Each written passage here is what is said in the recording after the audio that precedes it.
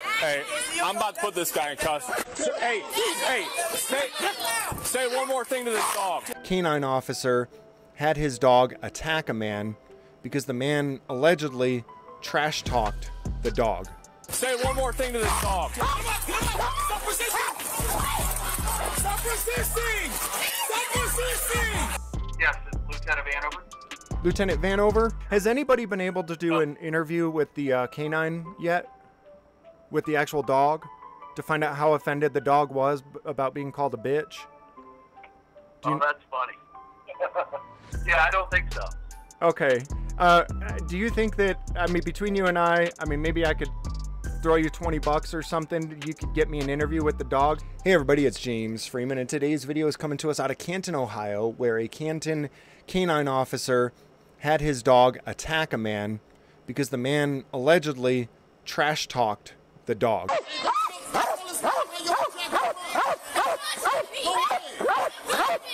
tell his mom how you attack the dog. Y'all basically arrested. This fake ass Brian Erlander.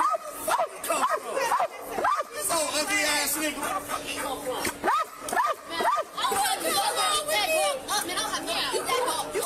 You can come home with me. I got one at home which you can come play with. No, it can't. What kind of dog you got? Come play with nobody. You can come play with nobody.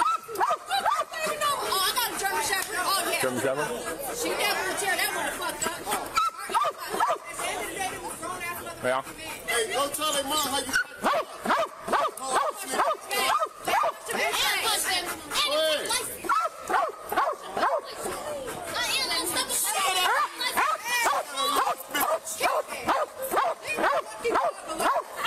Hey, I'm about to put this guy in custody.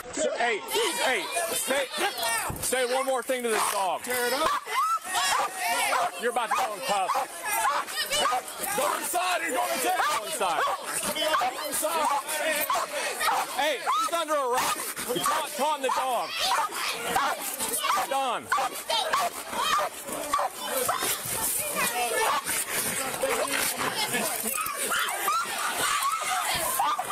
Move.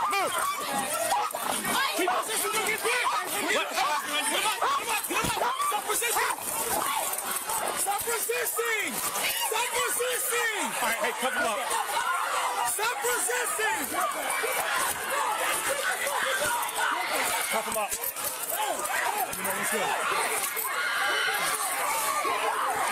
Let me know what I'm doing. Yep. Go ahead.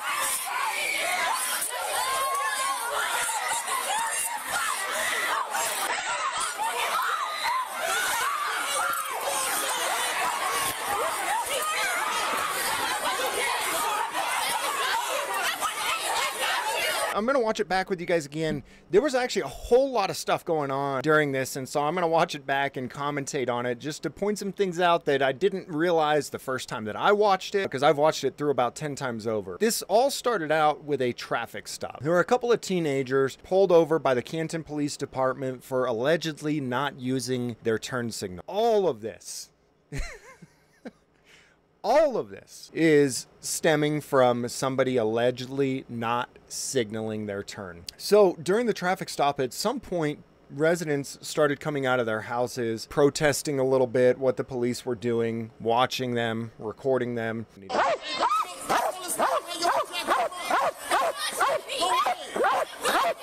tell his mom how you attack the dog. Y'all basically arrested. This fake ass Brian Erlander. Come from. This old ugly ass nigga.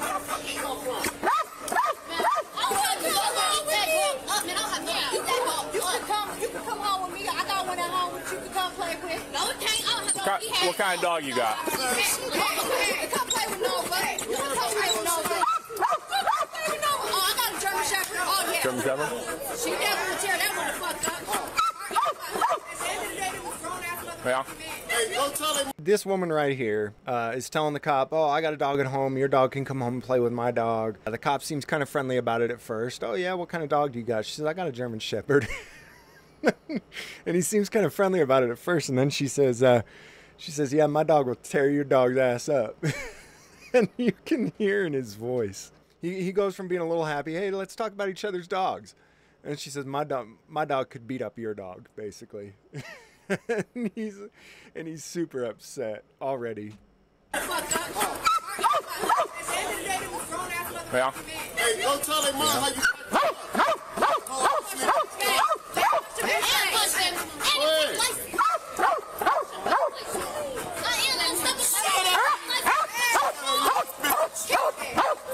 I'm pretty sure he just said, your dog is a bitch. Yeah. Your dog is a bitch. And then he turns to the other officers and says, hey, this guy's about to be under arrest. Hey, I'm about to put this guy in custody. Hey,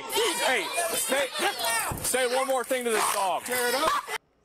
Say one more thing to this dog. I don't know if the dog's offended. We're going to try and get an interview with the dog to see on a scale of 1 to 10 how offended this dog was at being called a bitch. The dog's owner, the officer, seems to be at a 10, maybe an 11. You're about to go in cuffs. Go inside, you're going to jail. Go inside. These other officers come over. They tell him, go inside or you're going to jail. Hey, he's under arrest. So he tells him, hey, he's under arrest, and with no question whatsoever, the other cops go, okay, great, we're arresting him. They don't think for themselves is there probable cause for an arrest. It's just, well, this guy said to do it, let's do it. Dog. Done. So the good cops are right here. These two cops right over here. Let me go back a tiny bit so you can see them both in frame. That's a good cop and that's a good cop. Good cops watch bad cops make unlawful arrests and do unlawful things and do nothing about it. That's what a good cop is. And this is why you hear people say that there's no such thing as a good cop. A good cop doesn't just stand by and watch evil happen. He stops it from happening. So there's the bad cops. Here's the good cops. And these good cops will probably never even make it into the report. There'll probably be nothing written about them. It'll be as if they weren't even there, most likely. Done.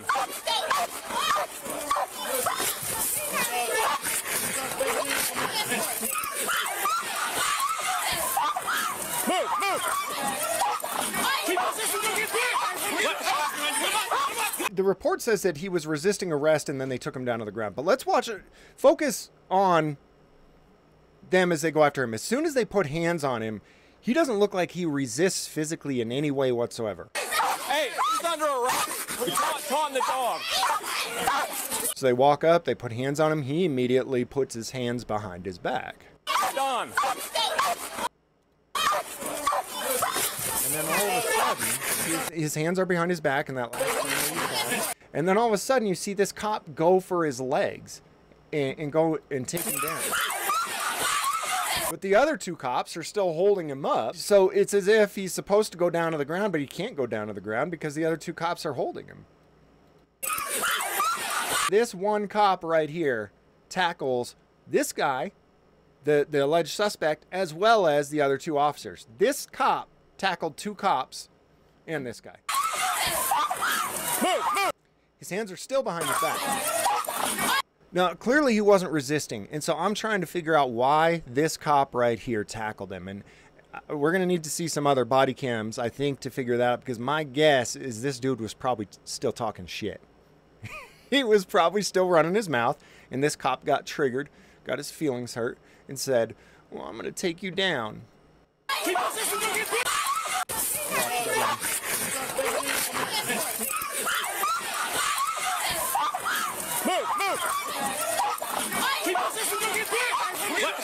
resisting, you'll get bit. But you can tell he's not resisting. And now they want him to get bits. They say, keep resisting and you'll get bit. You look at his hands are still crossed behind his back. It looks like he's handcuffed because he never moves his hands from that cross position behind his back. But he's not handcuffed. That's him not resisting. That's him being more compliant than just about anybody I've ever seen in my life. So all three cops get off of him, and watch, he continues to hold his hands in that position behind his back even while the dog is tearing him apart, which is pretty unnatural. The natural reaction to feeling pain is to try to stop that pain from happening. Whether you squirm and maybe put your arms under, he's biting you on the arm. It might be a natural reaction to try to tuck your arms under your body, something. But it's completely unnatural. It takes a lot of self-discipline to be able to just sit there and not move while you're having the crap beat out of you or being bitten. But watch, he never moves his hands the entire time the dog is tearing him up. So after I uploaded this video, I had to come back and re-edit it because YouTube age restricted the video because of me showing this scene unblurred. The reason I felt it was so necessary to show this scene unblurred is that you could see beyond reasonable doubt for yourself that this man kept his hands crossed behind his back the entire time the dog was chewing him apart. The point was to show you that this guy was not resisting, but that he was using extreme self-discipline and self-control to hold still while being eaten. YouTube decided that me showing you what was actually happening here for educational purposes qualified as glorifying violence. And the cop uses what looks like some type of taser device to get his dog off. They cut him off.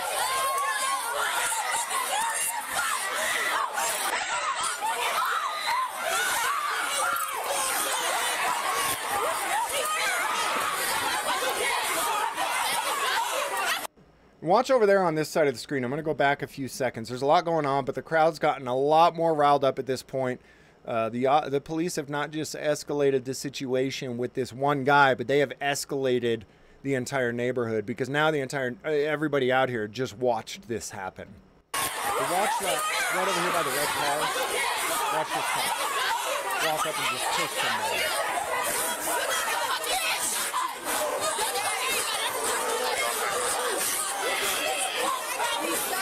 And then after all that alleged resisting, it only takes one cop to walk him to the car.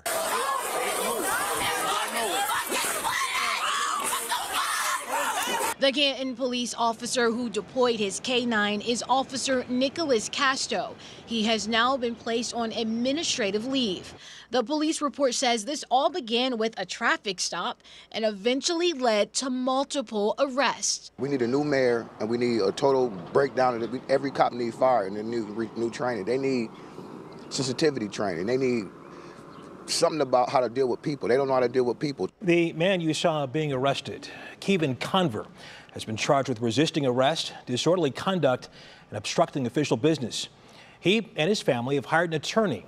He's Bobby DiCello. There's a problem in Canton. And Russ, I represent 3 deceased men and now 1 who's been fed to a dog. And we need the state of Ohio, the governor, we need the DOJ, we need local law enforcement to take action and stop this. I spoke to the leader of the Stark County NAACP today, Reverend Hector McDaniel, and he said reform is coming. He's talking to the police department there, he's talking to the mayor, he's optimistic reform is coming to Canton. What are your thoughts on that? I join him in that hope. I want that for Northeast Ohio. Let me know in the comments what you think it would take for there to actually be change. Try to think about what the problem actually is, because a lot of times I think we address symptoms of problems rather than actual problems. What is the core problem here? Is the problem that cops get offended when you call their dog a bitch?